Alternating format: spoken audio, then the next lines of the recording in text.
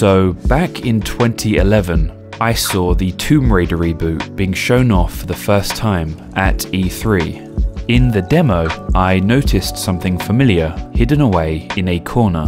This busted open volleyball is Wilson from the film Castaway. When the game was released in 2013, I tried to find it in the game's opening area, but it wasn't there. For some reason, the developers had removed it before the game came out.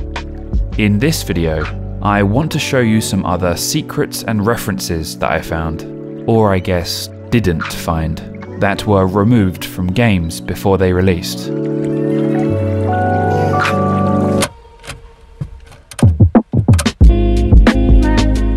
In Fable 3, there are 6 demon doors, such as this, that are used to guard treasures.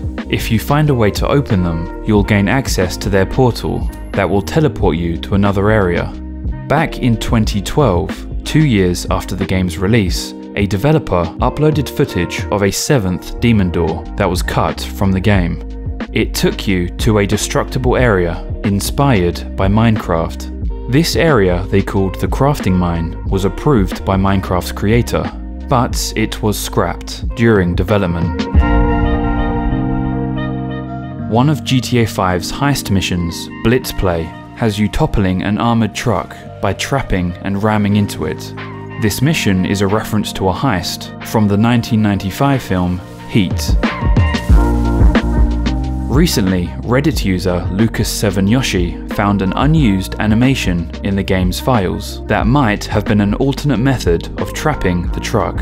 This animation was going to be used near the location of the mission and showed a road exploding, trapping a truck underneath.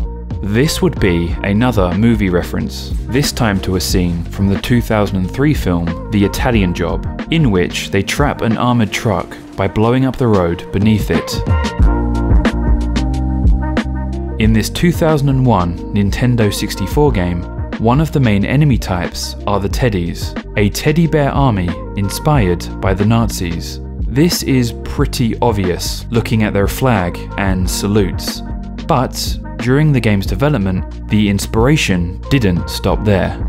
Found in a developer's copy of the game made a year before its official release, you could enter a code into the game that gave the bear's leader a familiar moustache. Yeah, I can see why Nintendo cut this one.